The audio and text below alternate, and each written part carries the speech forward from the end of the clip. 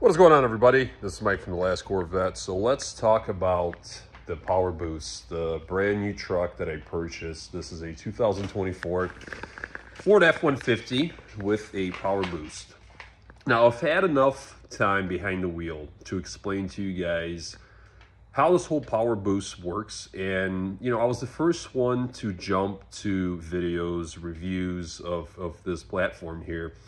It's been around for a few years now, and let me tell you something.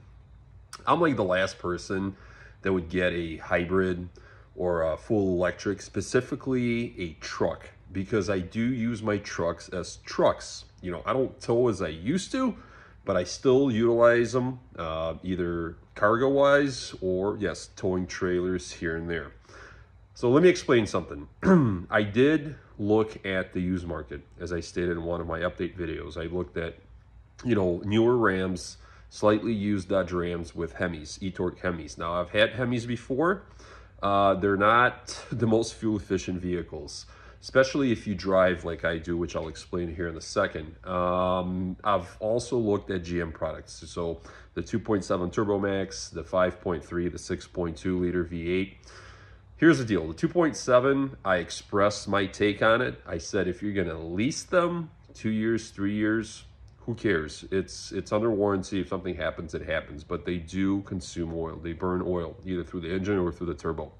A friend of mine has one, and he's having the same problems, right around that sweet spot of 20 to 30,000 miles.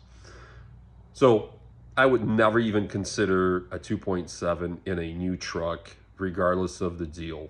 And number two, when I had my 2.7 Turbo Max, this was a crew cab Silverado 4x4.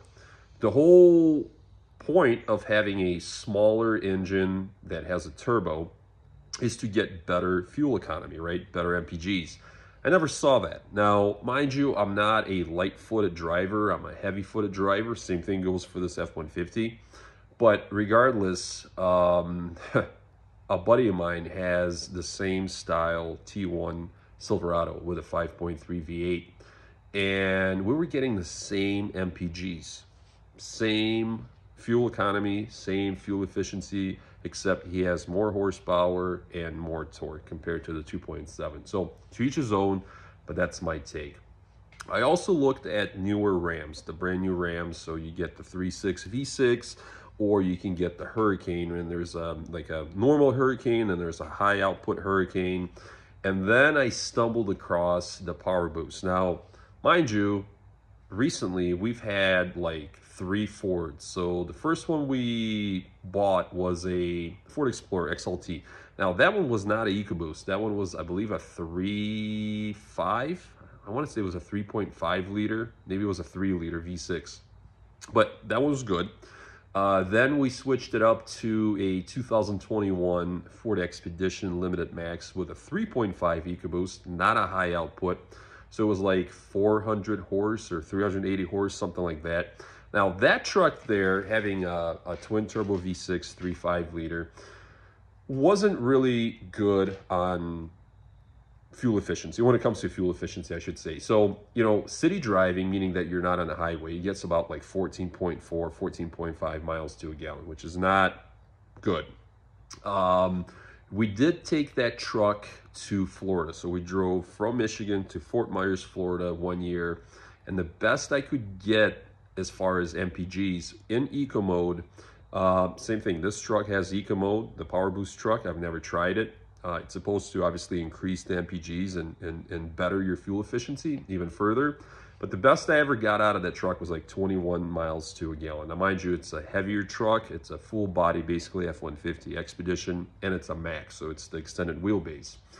So the current one that we have is the high output, so it's 440 horsepower or whatever torque it has. And it's getting the same fuel efficiency as the 2021 did. So I kind of knew what I was getting myself into, specifically with F-150s. The Expedition does drive like a smaller, it feels like a smaller SUV, almost like a car, very soft, very quiet.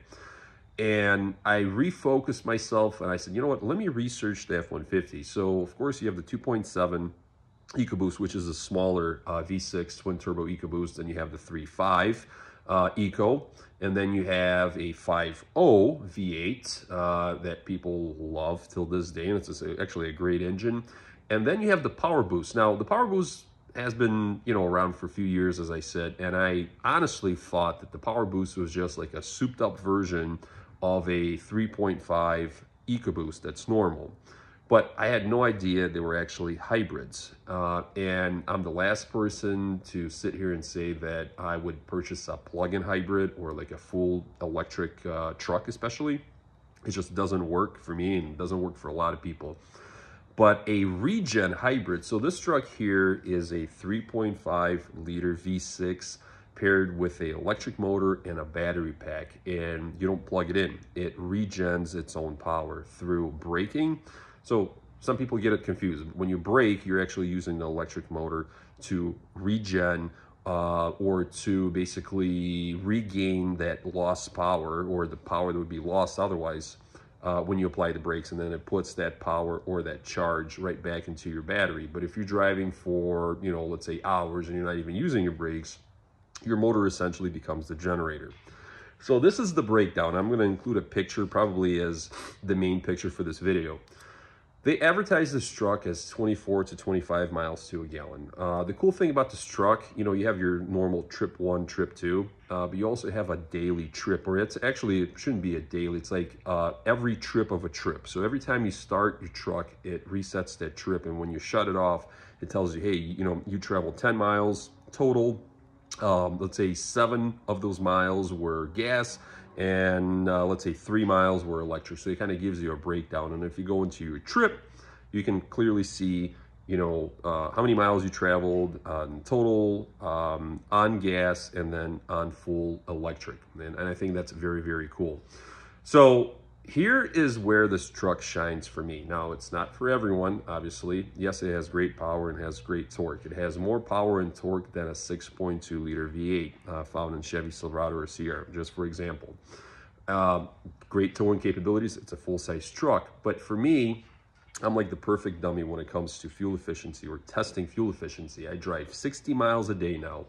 30 are spent on on different highways, so at highway speeds, 70, 80. And I'm not, as I stated, I'm not a light-footed. I'm driving 70, 80, sometimes even approaching 90 miles an hour, flowing with traffic.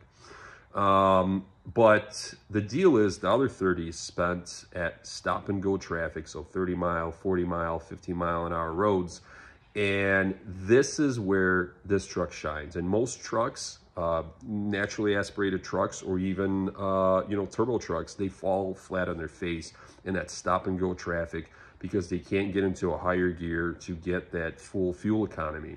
So you're always basically just burning a lot of fuel, and your MPGs or your fuel consumption sucks. This truck is different.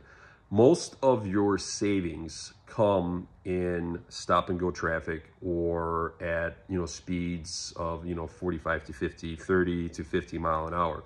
This truck spends more time in full electric with the engine off at those speeds and those conditions than it does with the engine on and running.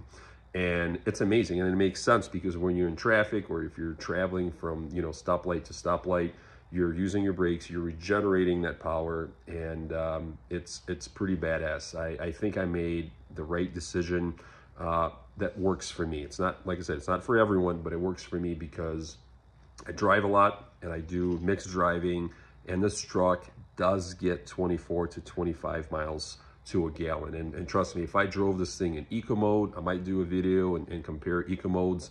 Or if I was a little bit less heavy-footed on the highway, I'd probably get even better. I can't wait to do a trip in this truck and actually see what it does if I lock it in, let's say at 70 or 75 mile, cruise control setting. And of course, the other thing is this, we're gonna cover. I've had this truck now for 3 weeks. I'm on my second fuel tank. I still have like 400 some miles to go. It shows 650, 660 miles to a tank. This does have a 30-gallon fuel tank. So it takes quite a bit of fuel, but the range you can't beat, combined with the MPGs that you get through electric. So stay tuned. We'll do another video, and I'll talk to you guys later.